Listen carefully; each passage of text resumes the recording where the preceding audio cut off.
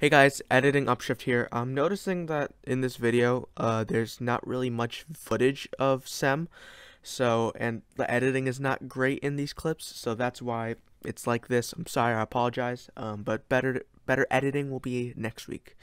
Yeah, sorry, but bear with me. Bye bye.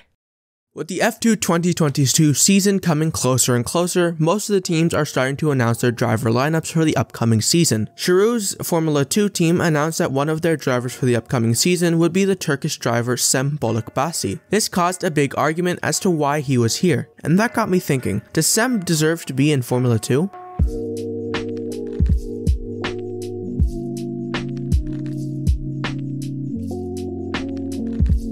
Cem was born on February 9th, 1998 in Istanbul, Turkey. At the age of 9, he started karting around Turkey and Eastern Europe. For the next 3 years, he would mainly compete in the Turkish Karting Championship Mini and the Southeast European Karting Zone Championship. His best finish would be in 2009 in the Turkish Karting Championship, where he finished 3rd in the standings. In 2011, he would move into more center stage European championships, including the Rotax Max Cups and the British Kartmasters Grand Prix. It was at this point in 2012 where Cem would put a hold on his racing career and shift his focus to esports. He worked on his craft, and in 2015 he competed in one race of the iRacing World Championship where he finished in a decent 6 points. After this step forward, he moved into the Formula Sim Racing World Championship to compete in the last 4 rounds of the championship. He actually did very well, with a decent result with P7 in Coda. For the next 2 years, Cem would compete in various esports competition, and he ended up qualifying for the 2017 Formula 1 Esports Championship. He signed with the McLaren Esports team, and this year there are only a few races in the series, and in the first heat at Silverstone, Cem would take a P3 podium, and in the next heat in Sao Paulo, he would take another podium in P2. A very impressive start, but he fell away in Canada where he finished in P19. He would take his first win in the next round at Spa, and a P11 finish in Abu Dhabi, finishing in 5th place in the championship.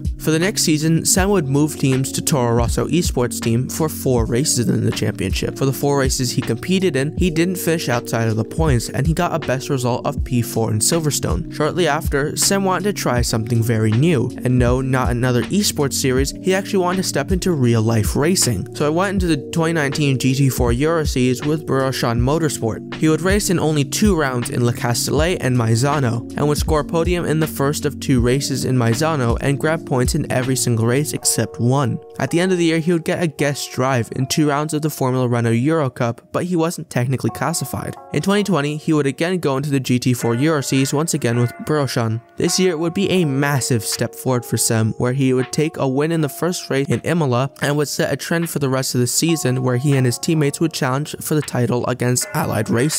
They would ultimately grab 7 more podiums and 2 more wins, but the championship would be tantalizingly close, but it would be taken away at the last round at Le Castellet, where Cem would DNF and Allied would take a win, and with it, the championship. Cem finished in P2 in the championship, but it was once again a great step forward for him. In 2021, Cem would try to take his talents to the Euro Formula Open. He missed the first 3 rounds of the championship and started in the 4th round in Hungary, and he immediately impressed, taking a win in his first race and taking a P3 podium in his second. He would be extremely consistent, taking a few podiums and almost never finishing outside the points, and in the penultimate round in Monza, he would take 3 podiums in 3 races. In the last round Catalonia, he would take another win and 2 P4 finishes. This great success put him in P5, but a lot of people, including me, think that he probably would have won the championship if he raced the whole season. The success of the Euro Formula Open pushed him into more team spotlight, and later that year, he signed with Black Arts Racing for the F3 Asian Championship. This would be by far Cem's biggest challenge. And if you watched my Zhou video, because if you haven't, you should probably check it out, this would be a very talented field. And while Guan Yu Zhou and Pierre-Louis Chauvet ran away with the championship, Cem was consistently in the points and had a best finish of that year in P5. He slotted into P9 in the championship. And now, let's circle back to the main point of this whole video.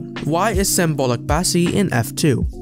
Actually, you know what, to rephrase that, has he done enough to earn himself a seat in F2? I'm sorry Turkish fans, but no, he hasn't. He has shown talent, but he has barely any racing experience. I do like Cem, but I do think he should be in a lower caliber series like F3 or Super Formula before he gets into F2. But let me know what you guys think in the comments section below. I'll see you all later. Goodbye. Hey, thank you so much for watching the video. If you enjoyed it, make sure to leave a like and a comment. If you want to see any more racing content, make sure to subscribe. It helps me out a lot.